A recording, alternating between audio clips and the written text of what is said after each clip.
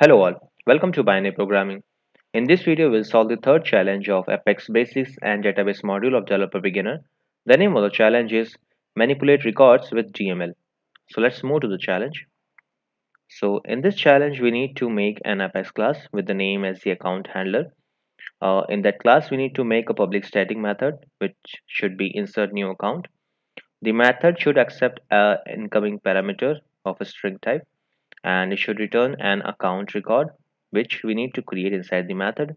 And if the name parameter is null, then we need to catch the DML exception and return as null. So let's move to the org. So in the org, we are going to the developer console. In the developer console, we are going to create a new Apex class. The name of the class is given to us. So the name is account handler. So we'll copy it from here. We'll paste it here. So the new account handler class got created. Now we are going to make a public static method. The return type of the method should be account, as we need to return an account after creating it.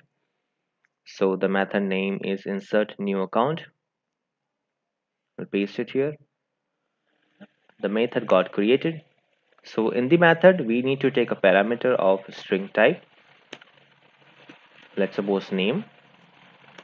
Now we are going to create an account object,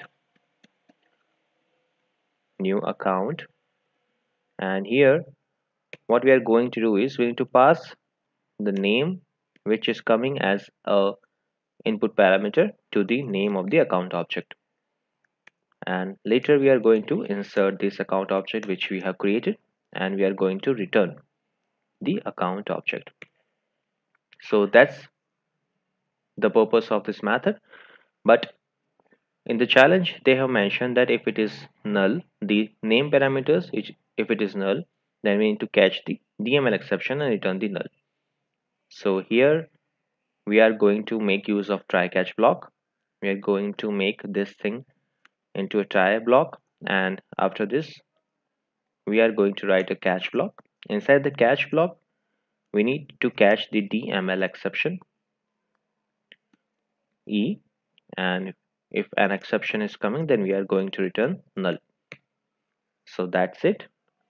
If the name contains some value, then we are inserting it and returning the account which we have created. If it is null, then we are catching the exception and returning the null. We're going to save it. So a couple of problems are here. It says that extra colon at null. So there is no extra colon, but the return spelling is wrong. We are going to correct it. So yes, the problems are gone and our class is correct. So let's move to the org and check whether we have done it correct or not. I click on check challenge to earn 500 points.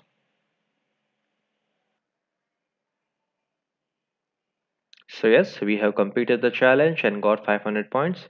See you guys in the next video with a new challenge. Thank you.